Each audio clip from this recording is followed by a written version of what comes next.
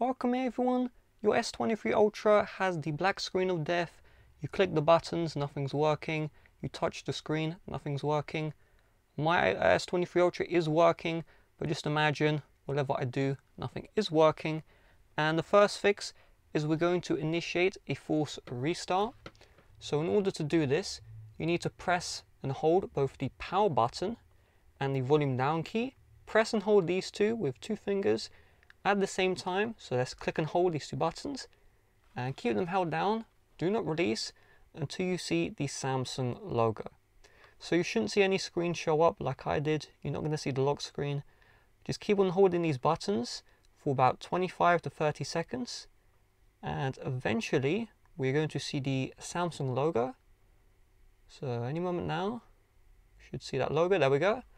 And once you see the Samsung logo, that for the most part should have solved the issue.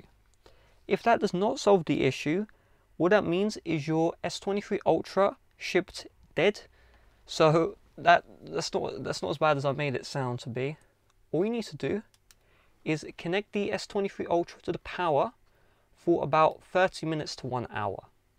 Keep in mind, when your S23 Ultra is connected to the power and it's turned off, which it would be, you cannot turn on the phone, okay? So leave it on for charging for half an hour to 1 hour, and then once you have done that, you need to disconnect the S23 Ultra from the power, wait 10 seconds, and then repeat the power and volume down key combination for 25 to 30 seconds, and then your S23 Ultra should turn on.